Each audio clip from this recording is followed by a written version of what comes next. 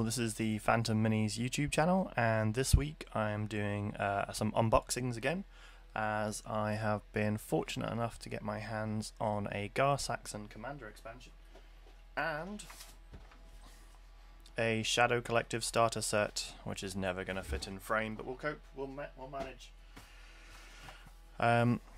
So I held off to start with. On one of the previous videos you saw me opening the upgrade card pack 2, which is what I was expecting to purchase from the mercenary wave that we've had with Star Wars Legion, and I was not expecting to get any of the Gar Saxon or mercenary stuff for a while. However, I got a very fortunate opportunity with someone who'd bought in and then immediately decided that was a bad idea and wanted to get out of the purchase. So gave me an option. So here we go. Consistently, these unboxing videos show that I am bad at open boxes, which is fun, if nothing else. Okay. So once again, fantastic artwork. They've been absolutely smashing it with the art and the way the boxes are, and the lack of plastic should be commended. Cardboard on cardboard is the way to go. As hobbyists and gamers, we have so much plastic. And then again, we get a poster, which I'm really happy about. I'm going to see if my local shop wants to take all of my posters, because I just don't have the space at home. I think it'd be super cool to put all of these posters up on the wall and show that we play Legion locally, and hopefully encourage more people to play Legion, which I'd much rather than just having a poster at home. Once again on the back, there's a QR code to show you how to assemble it, which I know there's a bit of furore about the fact that it's now a QR code, but it's fine. Like, I would slightly prefer all of this to be the QR code, and like how to build it just to be there, because I don't need to know who made this, that's of no use to me. But how to make the model might be useful for people, so hey ho. At least it shows like what Gar Saxon can look like, so that's fine. But in general, I like posters, so it's a win on the poster. You got me on posters. Let's put that. I don't actually know where the other poster went. It'll be in here somewhere. The sprue. I'm not going to ding it open right now. I've got so much to do. But looks pretty cool.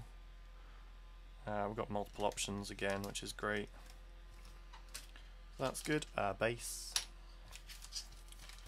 Right, so we should be missing one card, which is the shield, I think. Yes. Yeah, that makes sense. Okay, so we get the rifle. So Gar Saxon comes with 2 armament choices that he can pick on his choices. However, he comes... Hang on, I'll just show the card, it'll be easier. So he has 2 here, but there are 3 options. So he's got rockets, which reload, which is cool because the regular rockets don't reload. He's got a flame projector, which is a 1-use, and he has the rifle, which is probably the way to go based on his command cards. An extra copy of Up Close and Personal, which is awesome, because you get 4, I think, in the upgrade pack, so that's 5. Emergency transponder, pretty solid. Prepared supplies, great, because that's, I think we're up to 5 now. If you got the, and then endurance is much of a muchness. But yeah, these prepared supplies are pretty awesome.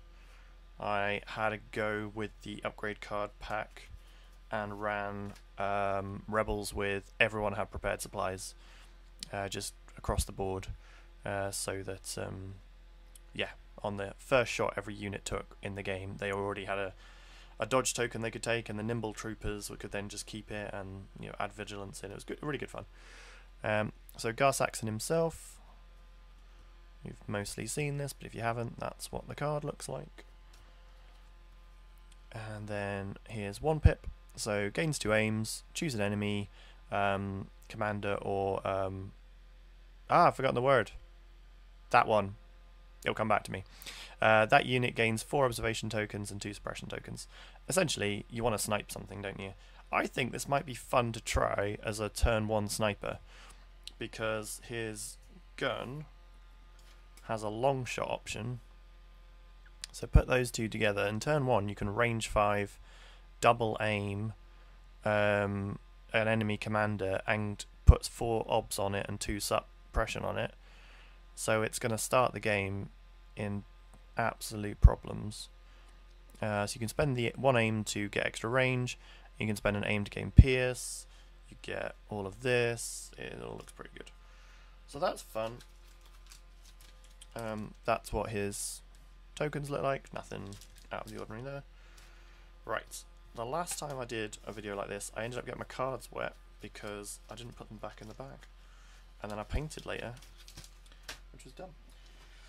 Okay. Here we go. Oh, hello. Yeah, so there's a print and play Gar Saxon shield. So yeah, we'll see what goes on there. 5th Trooper have been sending cards out. I did ask for one, but I am in the UK and it hasn't arrived yet. So we will see. I do not have the ability at the moment to move my camera far enough away, so what we'll do...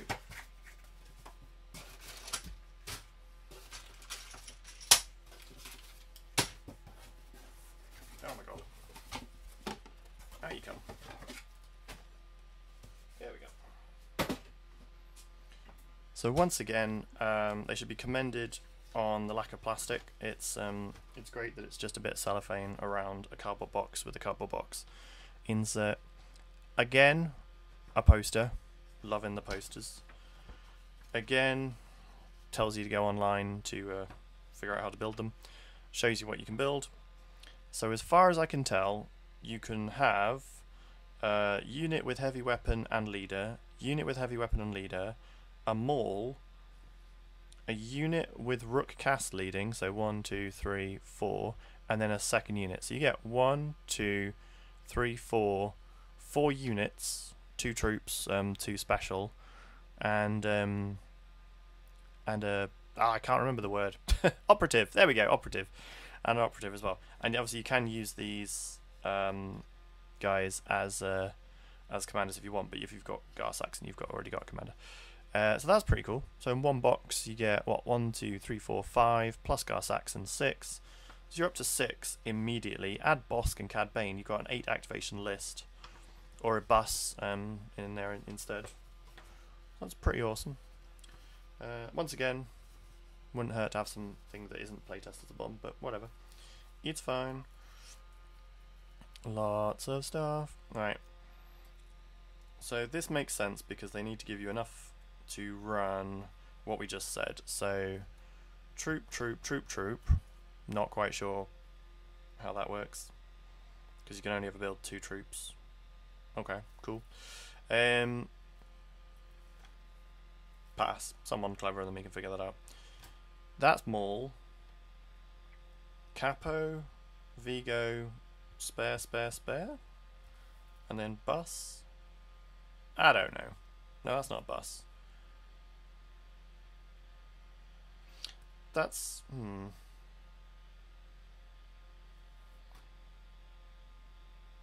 I don't know how that breaks down. Let's have a look.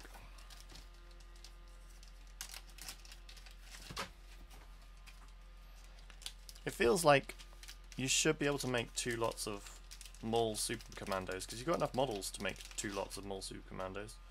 But if they haven't given you cards to make 2 lots, what's going on? Okay, that's a lot of... Alright. Yeah, Mandalorian Super Commandos is a 3-person thing. In the box, you apparently get enough to make lots.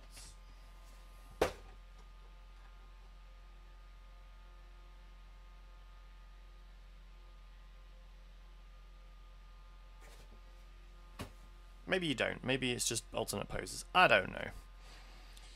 So, Operative Maul makes sense. Mandalorian Super Commandos makes sense. Black Sun Enforcers makes sense. Vigo, Pike, Capo. Pass.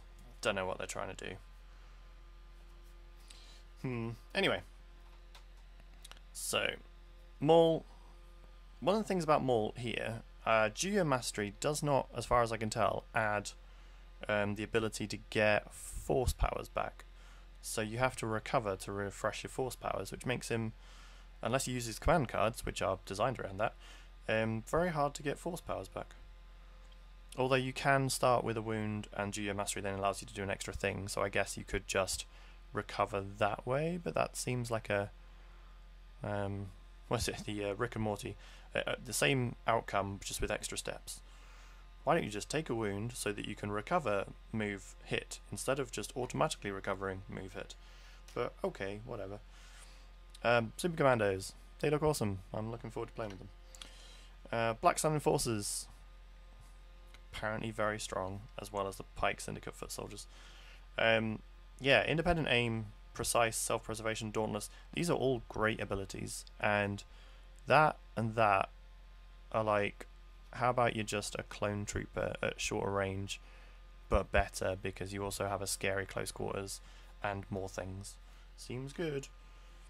You also get friends, so you can run cheap commanders.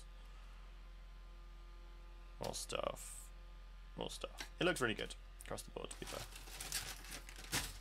Right, we'll do command cards. Command cards, you've got Ploy, Aggression, Discretion. This is helpful, because these are the 3 cards I got wet. So I'm happy that I've got 3 more that are not all horrible looking now. Witch Magic, so that's Maul, His Eminence for Maul, sees what power we can for Maul, and then Duel of the Fates, Phantom Menace, and Outlast. I thought I was going to have to buy these separately, so I'm really happy they came in the box. So there's a confusing amount of things that I didn't expect to get that I've got, which is great, and some stuff that I wanted to get and I haven't got, which is less great. But there we are. What are you going to do? Black Sun Enforcer. More Black Sun Vigo. These are just upgrades for your units. Magdet Enforcer, Scattergun Enforcer, Pike Syndicate Foot Soldier, Pike Syndicate Capo. Oh, I've gone too fast. Hang on. 1, 2. These should all be online as well. Tabletop Admiral is fully updated, so you can just go on and make lists. It's very cool. Super Commando Gunslinger. See, not taking Rook Cast is always going to be the problem, because Rook Cast looks so cool. Also, Super Commando Jetpack Rockets. I'd like a range for red dice, thank you very much, with Blast, Critical 1 and Impact 1. So that against armor you're just deadly. If you do that with 4 of them, 4 red dice into armor, that's a solid attack. So combat shields seems good. So Rook Cast, you get 2 wounds, you get Retinue Maul, and you're the leader, and you got double red, double white. And start the activation phase. If you're at range 1 to 2 a Maul, gain an aim or a dodge. Fantastic. So Maul and the Mandalorian Super Commandos, or Mauldalorians. Just having fun. Darksaber on Maul, excellent. Just more attack, why not? Anger, Fear, Force Choke, Saber Throw, Force Push, Improvised Tenacity, Hunter, HQ, Recon, Targeting Scoops, and Frags. Literally from here, that's all just whatever, but still good. Like it. And the sculpts. Because I realise we're at 13, nearly 14 minutes. Try and fly through some sculpts. Try and briefly figure out what you get. So, yay.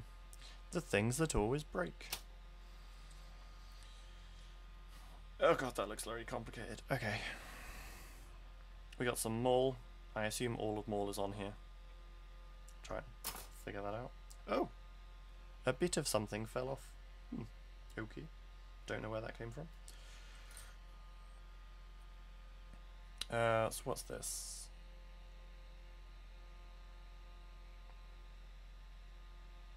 That has got to be one of the sets of foot soldiers. Is it the Pikes or is it the Black Sun? Ah, it's the Pikes because there's the head. Nice. And then that'll be the other sprue for the Pikes because they got the whips. Good. There's the Black Sun.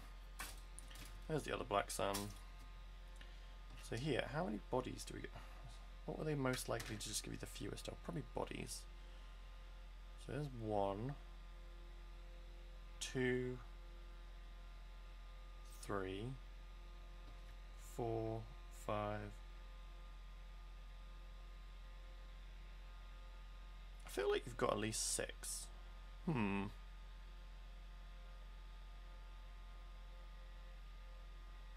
it's a 3-man squad. How many sets of legs do you have? Where's the I'm counting legs. 1, 2 legs. 3 legs, 4 legs. 5 legs, 6 legs. 7 legs, 8 legs. Got 8 legs, which means you've got 4 people.